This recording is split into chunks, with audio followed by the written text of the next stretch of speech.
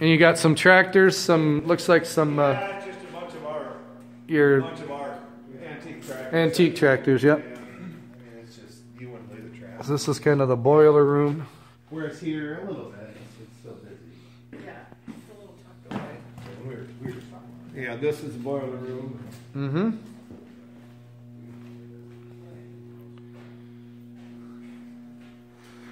And then that, I'm going to try to walk through here a second just to see where this comes out.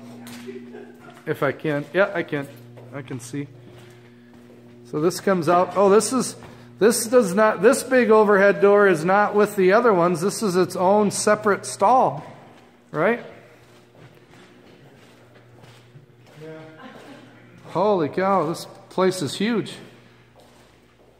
So now the other overhead doors are in that direction? Yeah, they're further east yet. Okay. Oh yeah, they're over and east, yeah. Okay. But this is a whole nother like separate bay. Look how tall that is. Yeah. That's huge. I mean, this right here is a big area. And this is really pretty much where they had all of their compressors and all of their This boilers. is where they did their service work and stuff like that. And did what they Their did. shop, I guess. Yep. As well as their utility room where they had to maintain everything. Yeah. Okay. There's still a tank of ammonia here, that's what you smell.